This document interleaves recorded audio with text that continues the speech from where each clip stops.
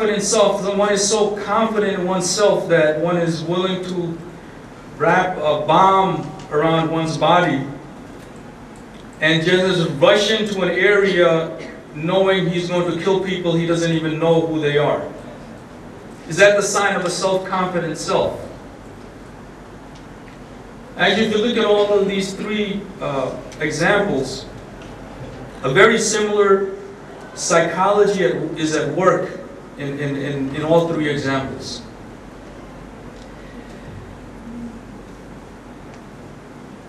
When we look at Syed Ahmed Khan, I mean, what would be his description of a self-confident self? I think,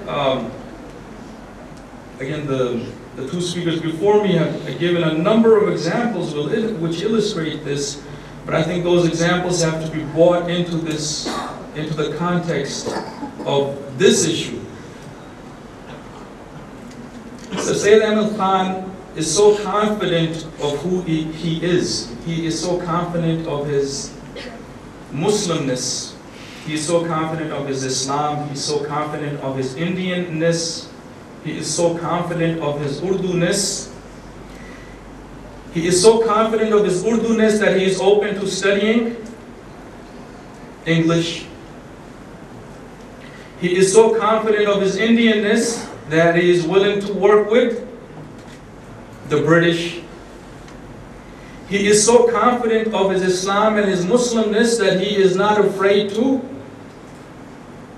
open the Bible, read the Bible, comment on the Bible. This is the sign of a self-confident self. This lesson, first, the lesson of the importance of maintaining one's own integrity and one's own identity in a hostile environment, in an environment that is deliberately trying to deconstruct that identity. First relevance of Sir Syed Ahmed Khan. And building that identity by integrating different aspects. Second relevance, self-confidence. A self-confidence that manifests itself by being very open and not being afraid of people and of identities which are different.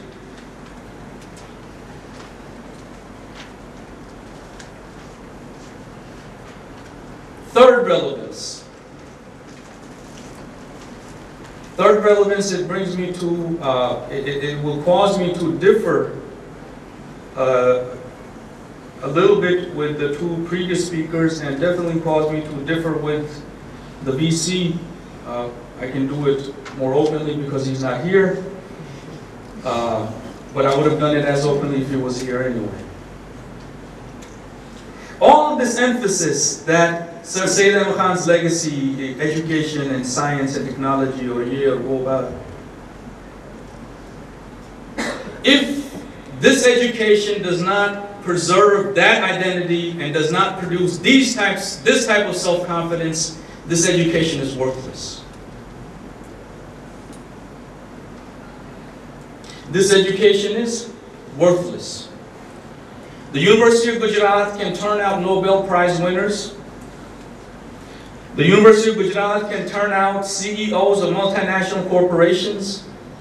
The University of Gujrat can turn out senior bureaucrats, but it will have been a failure. It will be a complete and utter failure if these individuals do not have this sense of identity, and if these individuals do not have this sense of self-confidence.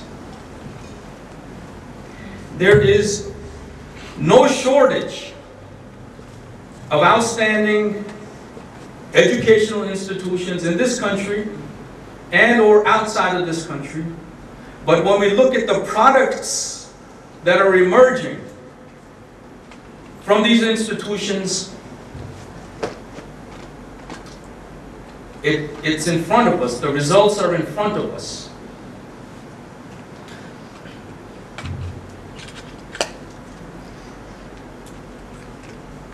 यूं कत्ल के बच्चों से वो बदनाम ना होता, अफसोस के फिरौन को कॉलेज की न सूझी. This is the typical graduate of a university education anywhere in the world. And all those new universities emulating those universities outside are producing individuals who are traitors against their culture, traitors to their religion, and traitors to their homeland. Because what is the highest aspiration in the minds of these graduates? Science पढ़ी हुई है जी, computer programming सीखी हुई है जी, MBAs किए हुए हैं जी. To go and work for a foreign multinational corporation, to work for a foreign-based NGO, or to get a job overseas. These are traitors. And if that is all that the University of Gujrat is going to produce, I don't think the University of Gujrat is going to be living up to the vision of Sir Syed Ahmed Khan. I am from Lums. You know very well what that means. Sir Syed Ahmed Khan के ज़माने में और यानी उनके बाद जो हमारी तालीमी इदारों का अलमिया था, या तालीमी इदारों का अलमिया चलता आ रहा है, वो तस्नीस थी. एक वो तालीमी इदारे जो अलीगढ़ की पैदाइश हैं, दूसरे वो तालीमी इदारे जो दारुल उलूम देवबंद की शाखें हैं. अब इन दो शाखों में से अब आप तस्नीस से अब हम तस्लीस तक चले गए हैं. A levels, O levels, Lums, Aga Khan University, Habib University, अब तस्नीस से तस्लीस हो गई है. And I will close on this. Two points on which Sir Syed Ahmed Khan is relevant. Third point. Before any other Muslim thinker, definitely in this part of the world, probably anywhere in the world, Sir Syed Ahmed Khan saw that in order to really address the crises at hand, the Muslims will have to come up with a new ilm al-kalam. In the absence of a new ilm al-kalam, you can educate all the scientists you want, you can educate all the technocrats you want, you can educate all the bureaucrats you want. Without a new ilm al-kalam, you will not have the rational basis to build that new identity and that self-confidence, the type of identity and the type of self-confidence that Sir Syed Ahmed Khan would think is worth having. This is his third relevance. And it is no accident, that Allama Iqbal is partially a product, and intellectually, one of his influences is that line of thought from Syed Ahmed Khan, and it is no accident that he is the one who put down the foundations for that new ilm al-kalam in a text called The Reconstruction of Religious Thought in Islam. I see Sir Syed Ahmed Khan being relevant on these 3 points. And merely building a university, merely attaining an education in science and technology, हमने देखा नहीं है कि ये लोगों ने हमारे साथ किया है जिन्होंने ये साइंस और टेक्नोलॉजी की एजुकेशन हासिल की है. صدام حسین نے سائنس اور ٹیکنالوجی کی ایجوکیشن نہیں حاصل کی تھی. شاہ آف ایران نے سائنس اور ٹیکنالوجی کی ایجوکیشن نہیں حاصل کی تھی. معمر قذافی نے سائنس اور ٹیکنالوجی کی ایجوکیشن نہیں حاصل کی تھی. The list goes on and on and on. یہ تو بڑے بڑے ہیں جو miniature Saddams and miniature Shah of Irans and the miniature Qaddafis who are all around us. This in itself is not sufficient.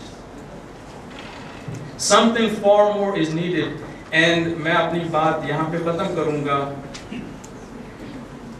وہ لوگ جن سے ہم مرعوب ہو گئے, جن کی ہم second hand third hand copies بننے میں ہم اپنا فخر سمجھتے ہیں, وہ ہمارے منتظر ہیں کہ ہم اپنا جو what is it that Islam has to offer. Instead of hearing Muslims who can only parrot ideas which they have rejected already, they are waiting for the Muslims to contribute something new, something original, something that they do not have. And in the person of Sir Syed Ahmed Khan, we can see those first attempts. And this will be the real sign whether or not we have taken him seriously. Not to repeat what he has said, not just to commemorate what he has said, but to go beyond what he has said. So thank you very much for your patience and allowing me to محفل کے ادب کے خلاف جو ہونا تو چاہیے تھا کہ میں اردو میں بولوں, لیکن so thank you for your patience and for your attention.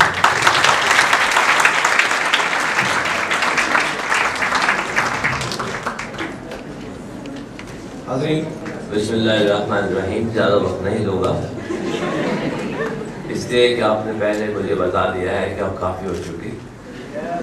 آپ کے وقت کے لحاظ سے بات کرتا ہوں. ادروائز جس شخصیت کا تذکرہ ہوا ہے ان لمحات میں, ایک جو پیغام دیا ہے ڈاکٹر باسط نے اور خورشید ندیم صاحب نے, اپنی پہچان اگر آپ کی ہوگی اور اس ادارے کی پہچان ہوگی, آپ کا مستقبل کے بارے میں جو طرز فکر ہوگی, کسی نقطہ نظر کے تابع ہو کے آپ کو اپنے اوپر یقین ہوگا, اس ادارے کو اپنے اوپر یقین ہوگا, پھر شاید اس منزل کی طرف آپ جا سکیں جس کا اشارہ سید احمد خان نے کیا تھا. حقیقت بھی یہی ہے. تاریخ کا ایک ادنا سا طالب علم رہا, سید احمد کے بارے میں بہت کچھ پڑھا, لیکن جن سبجیکٹس پہ اس نے بات کی, میرا خیال ہے مجھ سے بہتر علم رکھنے والے جانتے ہیں کہ جہاں مذہب کی بات ہوئی, محبوب ربانی کی محبت کی بات ہوئی, دین کا تذکرہ ہوا, جنگ کی بات ہوئی, اپنے وطن سے محبت کی بات ہوئی, اس نے ان تمام مضامین کو اپنے ایک خاص نقطہ نظر دیا اور اس بات کی پرواہ نہیں کی کہ اسے اغیار حکمران کیا کہیں گے یا اپنے کیا کہتے ہیں. اس نے اپنا پیغام نہ صرف پاک و ہند کے سرزمین تک رکھا بلکہ اسے برطانوی پارلیمنٹ کے ایوانوں تک پہنچایا. میرے معزز مہمان گرامی, اس لحاظ سے قابل تحسین ہیں کہ انہوں نے ایک نوزائیدہ ادارے کو اس بات کے لیے منتخب کیا کہ سید کے پیغام کو آگے لے جانے کے لیے ان کو پہلا زینہ بنا دیں. میں اپنے مہمان گرامی, اپنے اساتذہ اکرام, اپنے طلباء جن کے بغیر یہ ادارے ویران ہیں, ان سب کا شکر گزار ہوں. آئندہ بھی اپنے مہمان گرامی کو تکلیف دیتے رہیں گے, عزیز طلباء کو بھی, تاکہ آپ اس طرح کے رویوں کو اپنانے کے لیے اپنے مہمان گرامی کے نقطہ نظر کے بارے میں ایک اپنی بھی پہچان بنا سکیں. Thank you very much.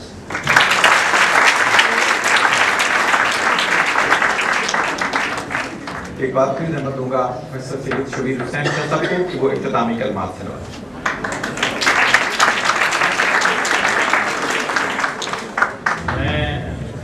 سب سے پہلے تو طلباء طالبات کا شکر گزار ہوں کہ وہ کافی دیر یہاں موجود رہے، اور میرے کولیگ اساتذہ اور جن لوگوں نے طلباء طالبات کو یہاں لانے میں مدد کی، سوشیالوجی ڈپارٹمنٹ اور دوسرے بڑا مختصر۔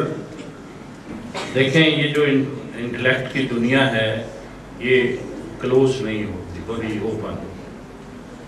میں نے سر سید کو ایک سیکولر پرسنالٹی بنا کے پیش کرنے کی کوشش کی، خورشید ندیم نے ان کو ایک سنی عالم دین بنا دیا، اور ڈاکٹر باسط حسن نے ان کو وہابی اسکالر بنا دیا۔ آپ پہ یہ بات کھلی ہے کہ آپ سر سید کو سمجھنے کی کوشش کریں کہ وہ حقیقت میں کیا ہے، اور یہی ہمارے سیمینار ہے۔ Thank you.